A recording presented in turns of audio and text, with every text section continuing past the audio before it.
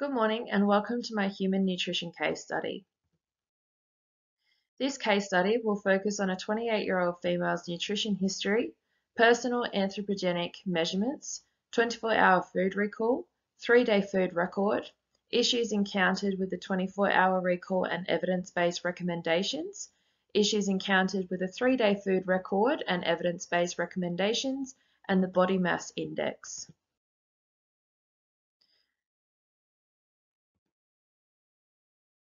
First, I would like to introduce the individual who kindly completed this nutrition task for me. This individual has an extensive medical history, including many food intolerances, irritable bowel syndrome, and recurring golden staph infection flare-ups. We can see on the table that she completed that she lives with 2 female housemates, prepares most of meals herself, has intermediate cooking abilities, and majority of the time prepares meals at home. Her current body weight is 63 kilos. She's 174 centimeters tall. Waist circumference is 68.5 centimeters. Currently on no prescription medication. Takes probiotics, magnesium, and digestive enzymes. This woman has a long medical history of many food intolerances and currently implements the FODMAP diet within her lifestyle. She has no allergies, just intolerances. She eats around 2 to 3 meals per day and snacks between 3 to 4 meals per day.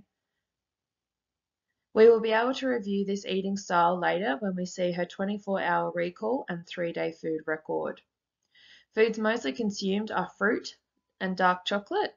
Most commonly consumed, are fruit and dark chocolate. Favorite foods are meat and dark chocolate, although she dislikes foods which are oligosaccharides, fructooligosaccharides, and fructans.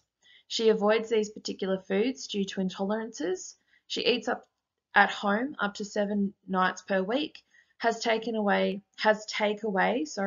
less than once per week, and usually drinks a minimum of 2.2 litres to 2.5 litres of water and enjoys coffee when not consuming water. I mentioned previously that this individual avoids oligosaccharides, fructooligosaccharides, and fructans. To help listeners understand, I found it important to dive deeper into what these foods are and why this individual avoids them at all costs. Oligosaccharides are defined to be a category that comprises of both fructans and galacto-oligosaccharides. This, therefore, refers to the sugars that are found in garlic, onion, and wheat. This individual is extremely sensitive to oligosaccharides. According to the FODMAP-friendly website, our small intestine lack the enzymes to break down oligosaccharides, and therefore fructans and galacto-oligosaccharides are not absorbed. The fructans and the galacto-oligosaccharides then pass through the small intestine where they are fermented by the gut bacteria, causing gases in the process.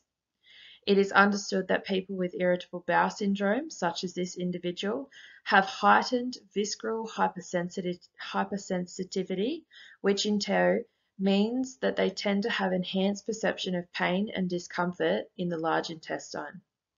This means when gases are produced in the large intestine by fermentation of the oligosaccharides, people with IBS experience symptoms like painful cramping, bloating, where those without IBS do not experience these type of symptoms. This individual has not been medically diagnosed with IBS, as many doctors will not take her intolerances seriously due to living remotely and not having having limited doctors and naturopaths to visit for second opinions. This individual finds it extremely hard eating on a regular daily basis, but especially when eating out. This individual always has to ask for no onion and no garlic due to the consequences that follow when consumed. Nearly every time she asks for none of the above ingredients, without a doubt, they are just picked off the plate, especially in salads, and not made fresh. We always wondered if we compared her allergies reactions to peanuts, would they be taken more seriously? The side effects of this individual, if this individual eats something that even has the residue of oligosaccharides on it, cause her stomach, the next morning to be extremely bloated, and it is quite strange as her body and face swell. you would almost think that she's had an allergic reaction to something. Now that I've explained the meaning behind the oligosaccharides, I'll move on to fructooligosaccharides. They are defined to be, they are composed of short fructose chains, and they are a type of carbohydrates, and fructose is a ketohexose monosaccharide, the sweetest of the natural carbohydrates when combined with glucose to form disaccharide sucrose. Moving on to the 24-hour recall. It can be seen by reviewing her recall that she starts her morning with a large drink of water before eating breakfast, and then we can see throughout the day she consistently eats 2 other main meals and multiple snacks in between. If we break down her food consumption and categorise into food groups, I can compare her intakes with the Australian Guide to Healthy Eating recommendations. First, looking at fruit, this individual does not meet the Australian Guide to Healthy Eating recommendations. They recommend 2 to 3 serves of fruit per day, and as we reviewed earlier, she only consumed 1 small orange throughout the day. After discussing this with the individual to ask why she doesn't consume more fruit, she informed me this is due to her intolerance to fructans, the sugar which is contained within fruits. As this individual implements the FODMAP diet into her lifestyle, oranges are her safest option to include fruit within her diet and daily food consumption, as they are low on the FODMAP diet. Moving on to grains, this individual has a gluten intolerance. This therefore increases the difficulty of consuming grains or cereals, let alone meeting the Australian Dietary Guidelines for Healthy Eating recommendations. This individual has just discovered they can eat a small amount of sourdough per week, and in her 24-hour recall she ate 2 small pieces of sourdough, therefore only eating 2 serves of grain, whereas the Australian Guide to Healthy Eating recommends 4 to 6 serves per day. Lean meats are mentioned to be one of the individual's favourite meals. Steak and freshly caught saltwater fish is this individual's go-to meal. The Australian Guide to Healthy Eating recommends 1 to 3 serves per day, in which this individual met through consuming barramundi, eggs and protein powder. As this individual is lactose intolerant, meeting the Australian Guide to Healthy Eating recommendations is challenging to say the least. When reviewing her 24-hour recall, we can see that she only consumes 1.5 serves of dairy, where the Australian Guide to Healthy Eating recommends 2 to 3 serves per day. And finally, on to the last food group, vegetables. The Australian Guide to Healthy Eating recommends 3 to 5 serves of vegetables, legumes or beans per day. Although vegetables are generally a big part of this individual's diet, within this 24-hour recall, this individual only ate 2 serves of vegetables, therefore not meeting the recommendations.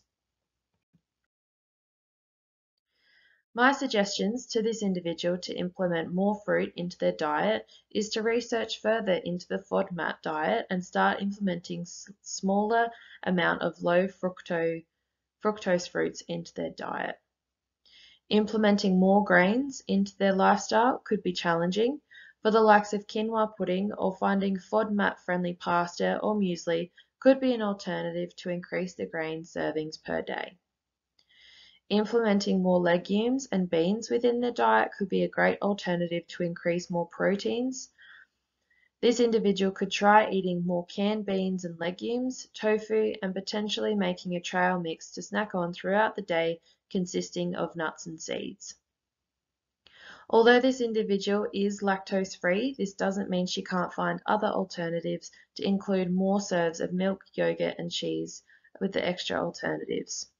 It is surprising to know that 100 grams of almond with the skin on, half a cup of pink salmon, or 100 grams of tofu have the same amount of calcium as 1 serving of milk, yogurt, or cheese. Implementing these alternatives would greatly increase the serving consumed for calcium in her diet. Finally, vegetables. More vegetables could be implemented through the day quite easily, from making vegetable-dense stews, soups, or bolognese meals, or eating celery and carrot sticks with hummus for a snack throughout the day. Increasing vegetables would be easy for this individual, as many of the vegetables that she does already consume are FODMAP friendly. After speaking with this individual, she identified that there were indeed some issues encountered when performing the 24-hour recall. The main issues that she encountered with the 24-hour recall was clearly remembering exactly what she had eaten purely off memory. The next issue was that she had to guess the amounts of food that she was consuming. Therefore, the foods may have been documented to be more or less than what she actually did consume.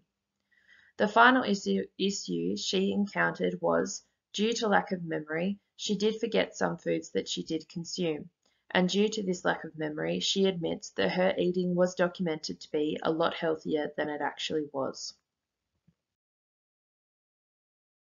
The advantages of the 24-hour recall, according to NutriTools, the 24-hour recall can be used to estimate the usual intakes of the individual's food and therefore has the ability to identify the food groups most consumed throughout this particular day. 24-hour recalls allow the collection of extra data: where the meal was eaten, how the individual was feeling, were they stressed after work, emotionally eating, or hungry after a big day of physical activity, as well as the brands of the food. By completing this recall, this also provides a detailed data leading to good estimates of short-term diet and nutrition intakes. If in a clinical environment, a 24-hour recall is a quick and easy screening tool to help the medical professional recognize the eating habits of their client or patient. The disadvantages of the 24-hour recall, according to NutriTools, is that it is not the most suitable for measuring distant or past meals or irregular foods consumed. It is not suitable for individuals with memory loss, as they may not be able to remember or correctly disclose what they consumed for that day. As we saw above in this individual's personal experience, forgetting items that have been consumed is much more common than we think. It is common for people completing the 24-hour recalls to add or leave out foods they have consumed purely to misremembering. The next part of my presentation, I will be discussing the 3-day food record. Throughout the first day of this individual's 3-day food record, she consumed a total of 3 main meals with 6 small snacks in between. She consumed 2 serves of lean meat, 1.5 serves of dairy, 3 serves of fruit, 3 serves of vegetables, and 2 serves of grains. Therefore, she met the amount of servings according to the recommended daily intake of the Australian Guide to Healthy Eating, with protein, lean meats, fruit, and vegetables. She, although did not meet the recommendations of grains and dairy being 1 to 2 serves under in each category. She consumed 2.1 litres of water, and the discretionary foods that were consumed consisted of Nutella, Cadbury Marshmallow Easter egg, instant coffee, butter to fry the fish, and Old Gold rum and raisin caramel chocolate. The second day of the 3-day food record, this individual consumed 5 serves of lean meat and protein, 1 serve of grains, 1 serve of fruit, 4 serves of vegetables, and 1 serve of dairy. Throughout this day, she did lack in grains, fruit, and dairy, therefore, again, not meeting all of the recommendations from the Australian Guide to Healthy Eating. Her meals are much the same as the day before, but with main meals and snacks in between. This particular day, no breakfast was consumed. This would have been a good opportunity to consume a meal like eggs on toast or sourdough to increase the protein and grain servings. She drank 2.1 litres of water, and the discretionary foods follow: butter, ranch dressing, and instant coffee. On the final day of the 3-day food record, this is where the individual consumed the most amount of food and was the closest to reaching the serving recommendations from the Australian Guide to Healthy Eating. She consumed 5 serves of protein and lean meats, 3 serves of grains, 1 serve of fruit, and 4 serves of vegetables, and 2 serves of dairy. Every food group serving size was met except fruit. My suggestions to this individual is to increase their serving levels in line with the Australian Guide to Healthy Eating, is to introduce high protein and grain breakfast. These could consist of bacon and eggs served on sourdough, sourdough with banana and Nutella, or quinoa puddings. Try to implement eating more fruit into their lifestyle that are FODMAP friendly and low in fructose to increase the serves of fruit and to increase the serves of dairy through finding FODMAP friendly and lactose free consumables like milk, yogurt and cheeses.